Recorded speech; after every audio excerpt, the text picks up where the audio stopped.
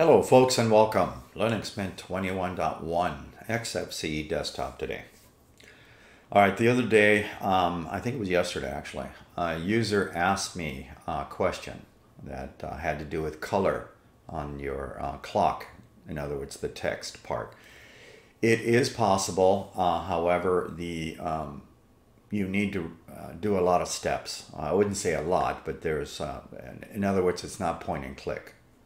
And if you are interested in something like that, I would highly suggest you just wiki the Xfce desktop.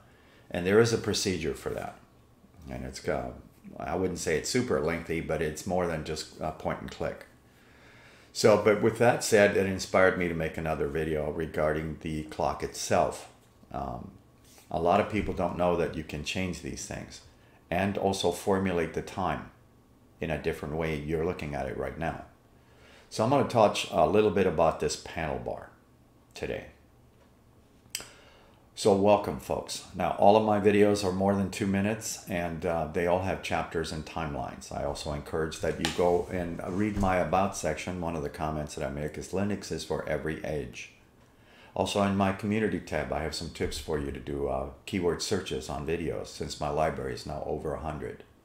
Now I'm going to close that now that you can see this. This is the Xfce desktop. So let's talk about this clock thing.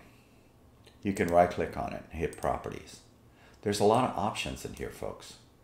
I'm going to start with the bottom, which is called format, and go to custom format. You probably have no idea what these symbols mean, but I'm going to put in one that some folks know what this means. I'm going to put a %Y in there. That becomes year. You can now see the panel bars displaying the year. Where do I get the information regarding this? I just happen to have a web page that Linux Mint 21 Cinnamon uses for goodsturftime.com. I always like the name of this website. Sorry. So anyways, you can hit the reference button and it'll tell you all the symbols there. And more importantly, you can also build your own. So if you want to do like a Thursday, drag that over to here. You do a March and the day, date, whatever. Sorry. Click out of here for a second.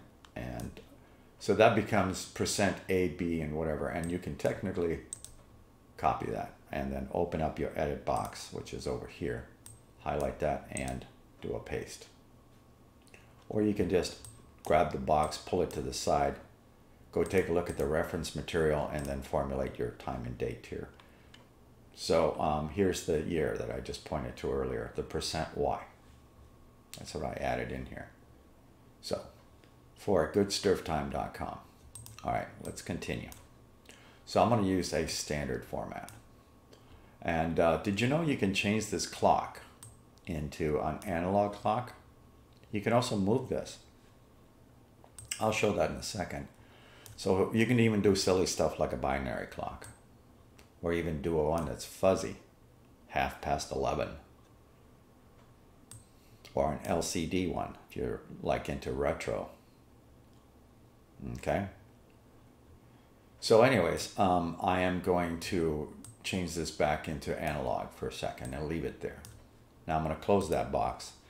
Now I'm going to talk briefly about the panel bar. Now I've done other videos regarding this, but I'm just going to talk about a couple of settings. Right click, panel, preferences. So we have the row sizes. So depending on your screen resolution and the height of this bar, I'm filming in 1080 today.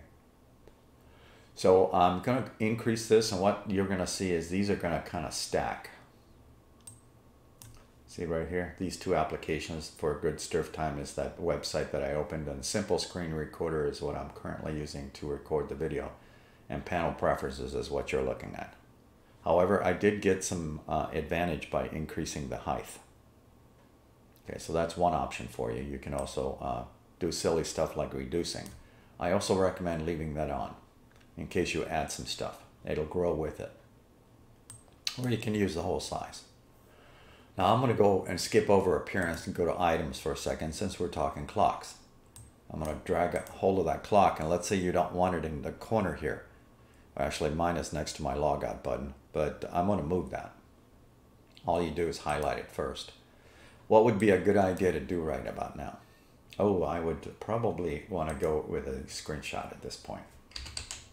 So open up your screenshot tool, and since you're making changes, whether you started with the increasing of the panel bar or you're in here, my recommendation is first expand it out so you can see the whole menu, then take an active window screenshot of this box and then save it to wherever location you want to save it to. That's just a tip. You don't have to unless you got a great memory. But anyways, I'm going to move the clock. So highlight the object that you're trying to move and start moving it. I'll even move it to in the center and close.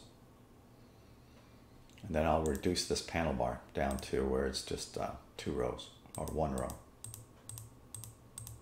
There. And close. So if you wanted that in a different location, panel preferences, item, clock.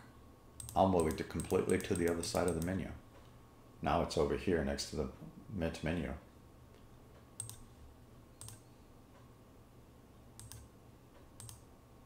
Here's your calendar to go with it.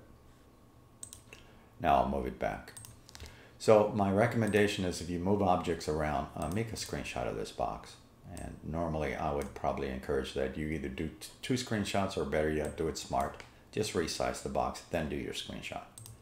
Now I'm going to move that clock back to roughly where I had it. So I had the launcher in front of it, that's a logout launcher, and the clock, and then I'm going to close that. Hopefully you found this video helpful. Take care, folks.